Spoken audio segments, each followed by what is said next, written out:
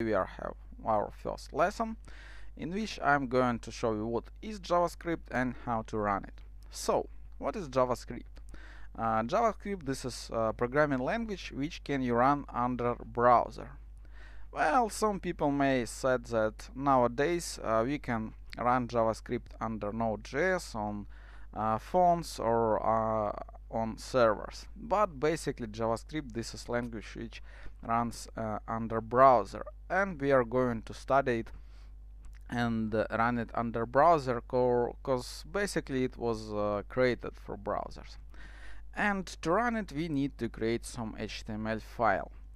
As you know, all browsers, they usually show us some HTML, and without HTML you can create. I hope you already know HTML, you saw my lessons or some other people lessons, and you know what is HTML. So to run JavaScript we need to create HTML file. Let's do this.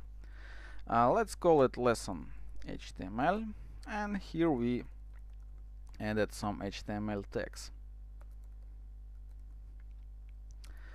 Here we can have body,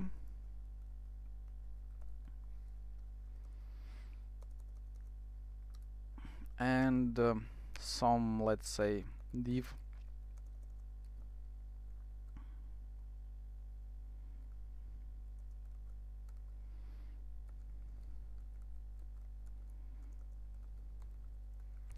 So that's all. That's our HTML. We can run under browser.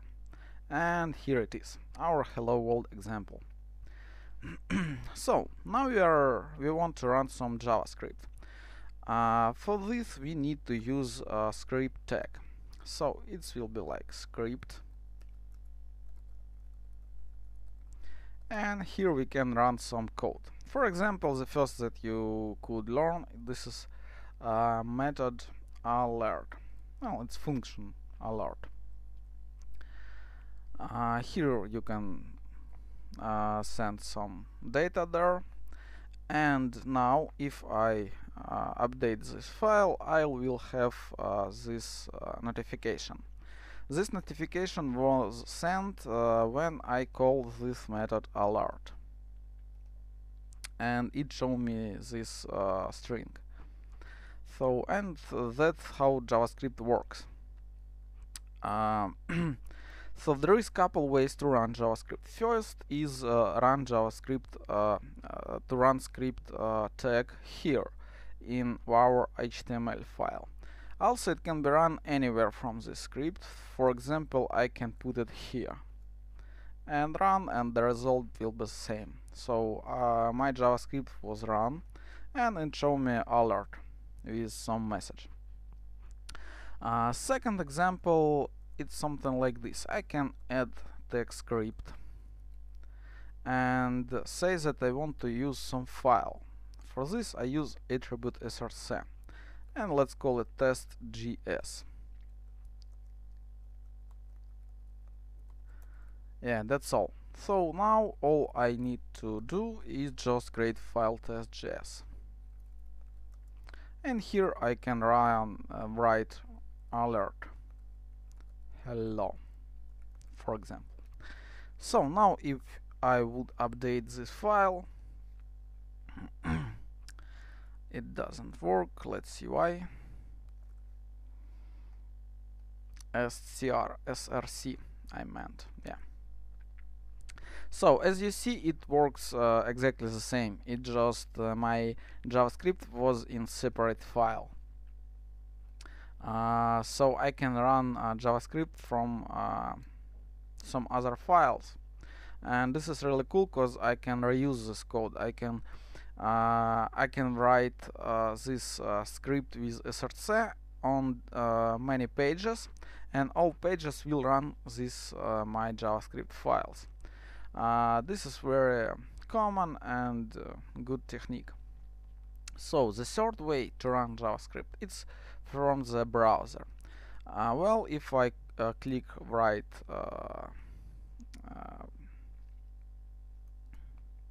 mouse button and click inspect, there will be open this window it's in Google Chrome, and there is console. Well, I hope you know, if you study HTML, you know that there is some elements. This is like three of my elements which I wrote here, like body, div, HTML, etc. So, and also there is a console. In console I can write some JavaScript. For example, alert. I can alert function and write like hello from console and run it. And as you see, I had message hello from console. So my JavaScript was run, it was run from this console. And also there is two main functions that we are going to use for showing how everything works. It's alert and console log. Console log, it's work like this. Hello world. So console log just basically write something in console. For example, here it run hello world to our console. Same thing I can do here. So if I write, let's say, console log,